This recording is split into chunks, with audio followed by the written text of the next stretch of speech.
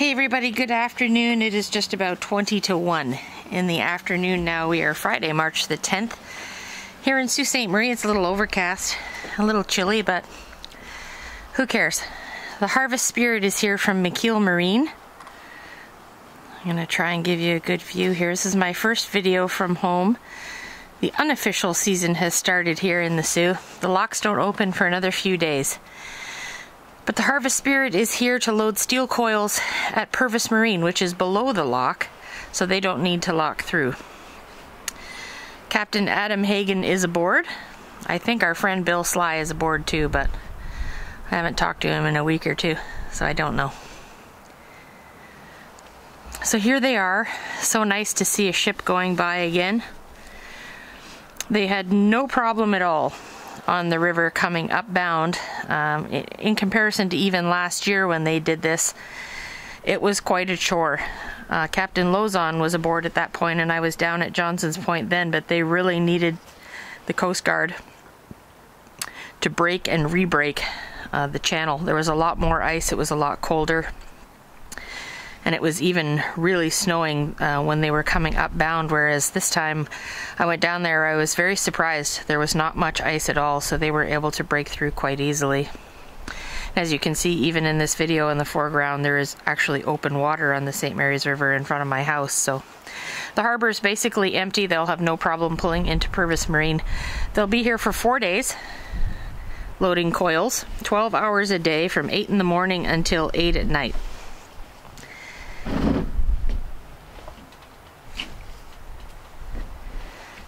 And then after that, they will take off and head probably down to Monroe, Michigan.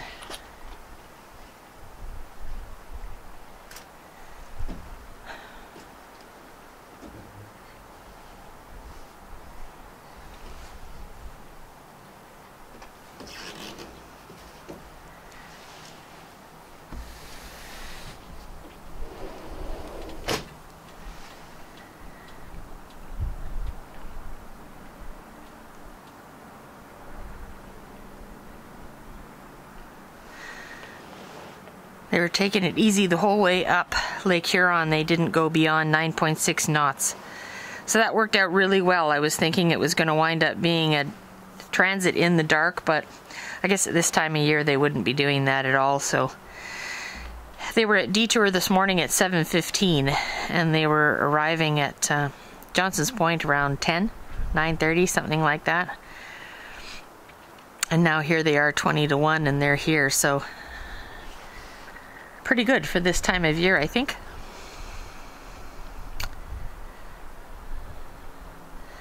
I'm definitely going to head down to Purvis Marine. I don't know if I will be able to do that today. Tomorrow's going to be a sunny day, so I may go down there tomorrow or even this evening just to take a look at the coils, show you what those look like. They are gigantic.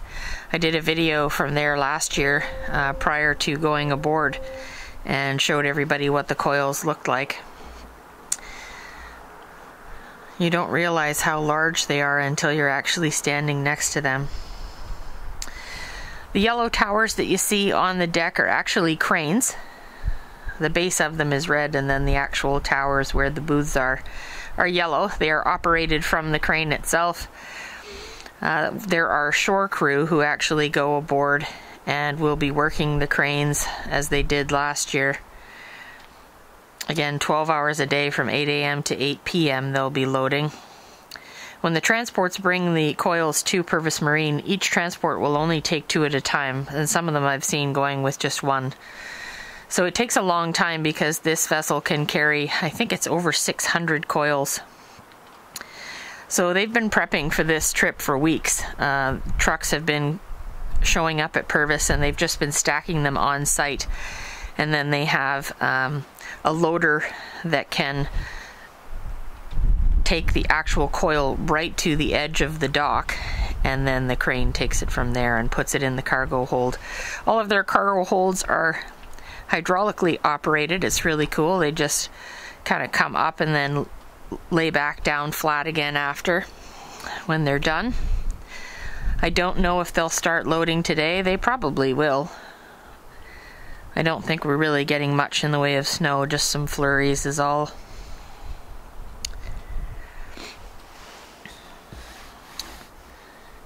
Captain has invited me to go aboard for another tour. I've never actually met Captain Hagen in person. We've been friends for years and have talked since he was on the Saginaw. But I've never actually had a chance to meet him in person, so I might get an opportunity to do that while they're here over the next 4 days. If I do, you'll see some videos from aboard the ship. I'll hopefully get a chance to interview Captain Hagen. He's a very good speaker and writer and photographer in his own right, so it would be fun to talk to him.